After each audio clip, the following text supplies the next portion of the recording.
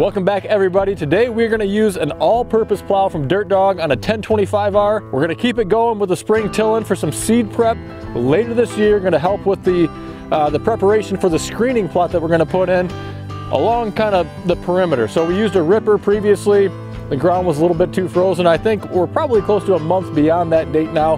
We've had plenty of warm temperatures. I don't think we're gonna have an issue. And now this is not gonna go down into the earth as far as that ripper or that subsoiler would do. So I don't think we're gonna have as big of an issue. I've never used one of these before. I've always kind of been a tiller guy, right? But I'm trying to branch out, try some new things, give it a shot, see how it works. As always, we're sponsored by Bora Wheel Spacers. They are made in America, have a lifetime warranty. If your tractor feels tippy, side to side, especially if you have a cab on it, then adding a set of wheel spacers can make a big difference. Get more information on them at the link down below. Now Dirt Dog makes these APPs, all-purpose plows, in various sizes. So this is a smaller one, about 4 foot wide, maybe a hair over that, but it's going to be 3 shanks or 3 rippers. They're all spring loaded too, so as you're going along, it's going to have some give to it, some flexibility. So if you hit a rock or a root or something else, or just has some resistance, it's going to kind of give and go over top of it a little bit and come back down. I think we'll probably have to do multiple passes. Now I'm excited to play around with it, see how it works. You can see this is quick hitch compatible. You can also hook it up directly to a category 1 3-point hitch. We are a Dirt Dog dealer. We sell and ship all over the country. This is a made in America product. So if you're looking for something pretty affordable to cultivate or till up, prepare your earth, this could be a good option for you to consider. Oh yeah, and one last thing, Dirt Dog does recommend 7 horsepower per shank, so 3 shanks here, 21 horsepower. Off the top of my head, I can't remember if that is engine horsepower or PTO horsepower. This is not using a PTO, so I would tend to think they're referencing engine horsepower, so we should be just fine. I can't envision this having a problem, but I guess we'll find out soon enough. Hey, really quick, not to interrupt, but this is part 1 of a 2-part video, all right? We're gonna compare the results of an all-purpose plow versus a tiller. Let you make your own decision on what works best, what has the best finished results. We're going to use a subcompact tractor, a 1025R. So this could apply to any tractor out there, but we're talking about the subcompacts right now. There are attachments out there sized appropriately for small tractors, medium tractors, big tractors, you name it. So make sure you're subscribed to see part number 2.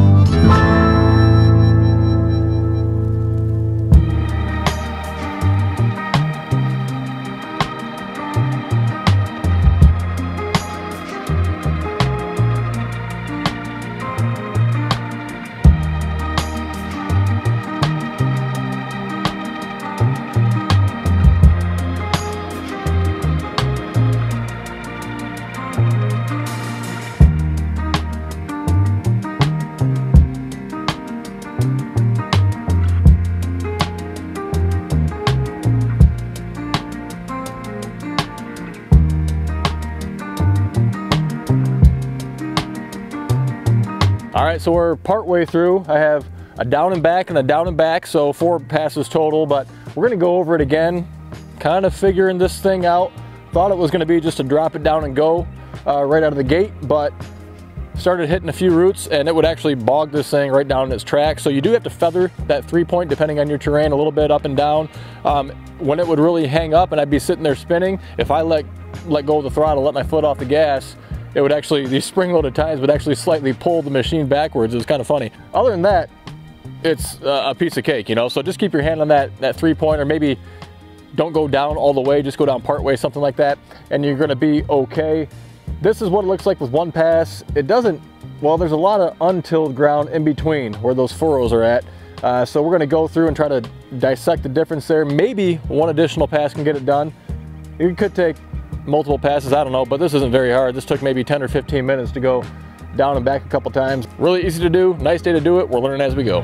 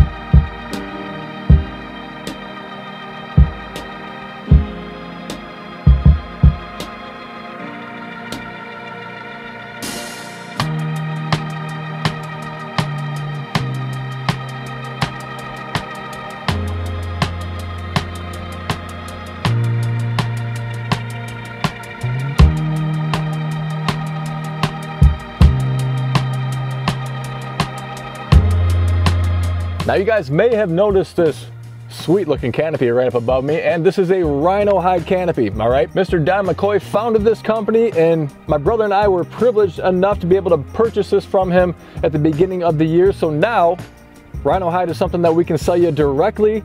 Now this canopy is unique for several reasons. Number one, it's very lightweight, all right? So this is a one-person job to take it on, to take it off. You have a couple of wing nuts here that you just loosen up. You can slide it right off, so if you want to take it down the road, or if you want to put it in your garage, it's easy enough to do with one person, all right? It weighs, how much does it weigh? Yeah, it weighs 15 pounds, so it's very lightweight, but rhino hide, that name suggests something. This thing is tough as nails. I'm telling you, we drove over it with a 5000 series tractor, so that thing weighed, I don't know, over 10,000 pounds. Don has shot this thing with a shotgun. We dropped 40 or 70 pound weights on this thing and didn't break. This thing is meant to be indestructible, all right? That's a downside of a lot of canopies. They're big and bulky, they're heavy, and they're gonna get damaged if you hit a tree limb or a tree branch or something else. So this is meant to solve all those pain points. It's made out of similar to that bed liner type material, like a drop-in bed liner in your truck. So if you know what that is, you know those things can take a beating, so can this.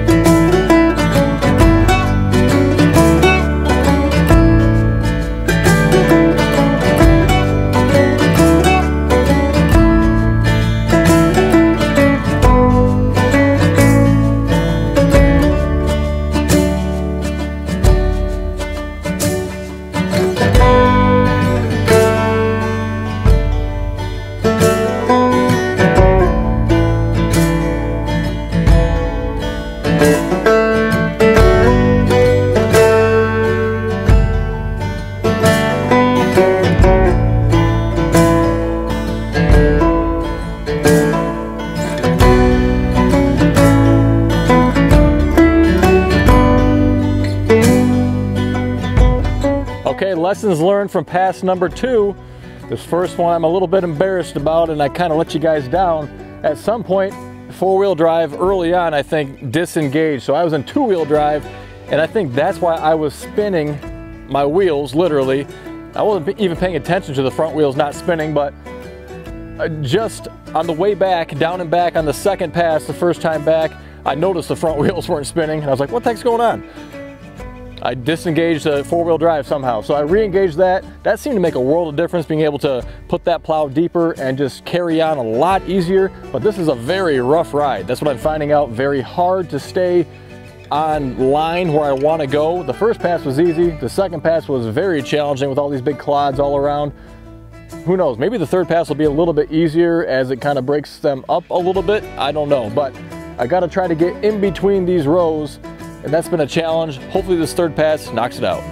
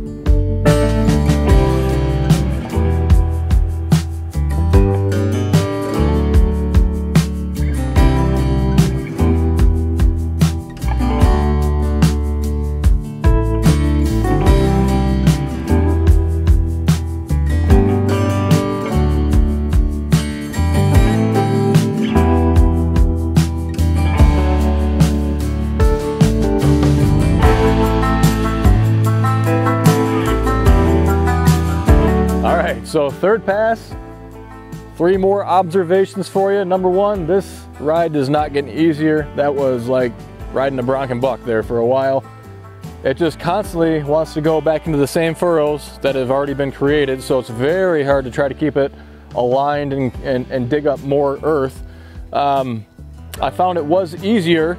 I was trying to use the outside of the tire to line up with this outside tine, but I found it easier to use the center line of the hood to try to stay in the middle of a row instead, and then match up with the center tine here. The third observation is actually I didn't bottom out in my seat once, and I noticed it late in the third pass, and I had forgot I had this little air bladder thing that I put in here, a little inflatable shim it is, and I put that in here, and it's really helped prevent bottoming out completely on this seat. And it kind of just sprung into my head that was the reason why, because I was hitting some major bumps this whole time. This whole machine was rocking and rolling. That was a pretty uncomfortable experience after the first pass. And we don't have a lot of big boulders here. There's a lot of smaller rocks that are strewn throughout.